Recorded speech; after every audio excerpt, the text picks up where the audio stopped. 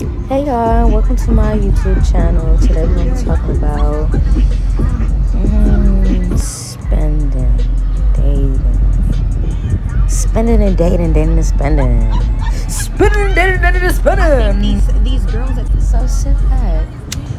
Roll up. Oh shit. somebody here said that $25 is This is not a enough safe money for space. We lunch. want everyone If to you're going to feel lunch- comfortable. We're going to respect each other. We're going to talk accordingly. What? No, lunch. I need an appetizer and I need a drink and my food because I plan on saving the extra food. So I guess somebody's having a conversation with a old lady in the car, and the woman is like, $25 is enough for lunch. I think 25 is enough. Like, I don't even spend the whole 25 half the time. I get it. You know what I'm saying? Like, but the other woman is like, oh, she need an appetizer, she need this, she need this. Why did you go to a restaurant on your break? Just because you have an hour for the break doesn't mean you spend the entire hour there. So that means that you basically will spend the entirety of a profit that somebody gave you.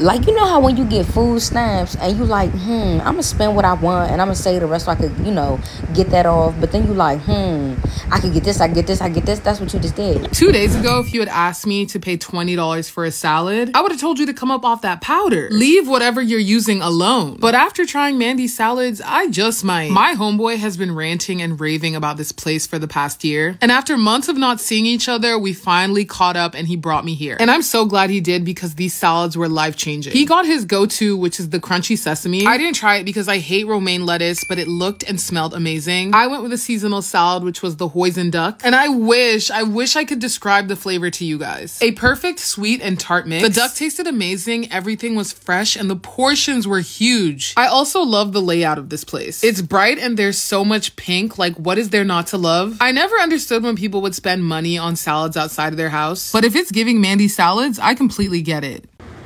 Look, Olive Garden not even $20 for a salad. It's half. But at least you get an endless bowl of lettuce. And it's really good. Now, you didn't pay $20 for a salad. You paid for a bag of lettuce, which was $2 at the grocery store.